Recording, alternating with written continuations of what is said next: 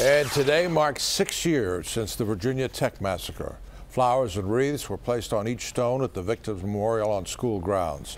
On April 16, 2007, Seung-Hui Cho went on a shooting spree on the Blacksburg campus. He killed 32 people, then he killed himself.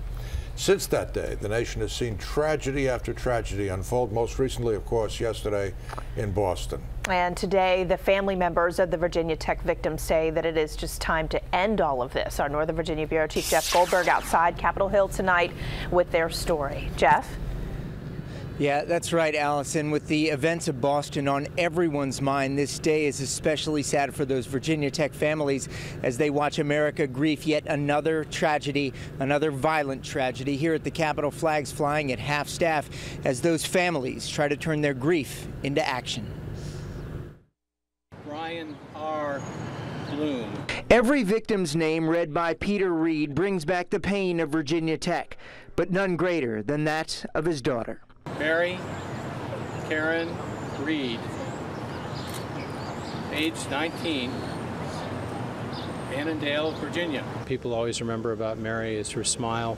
Reed joins other families and survivors outside the Capitol to mark the 6-year anniversary of Virginia Tech, pausing at one point for 32 seconds in honor of the 32 victims.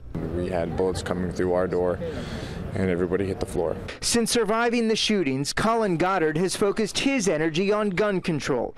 Here today with families from Tucson, Aurora, and Newtown, Goddard is urging Congress to pass comprehensive background checks. It's the best step we can take as a country if we want to actually get serious about keeping guns away from dangerous people. I pray that this time is different. I truly do. Their fight will be a tough one, as many in Congress say they will stand for the Second Amendment. Criminals don't care about the laws that we pass with regards to guns. But it's a fight Peter Reed will not walk away from. I really can't give up because I have to speak for Mary and I have to speak for other victims.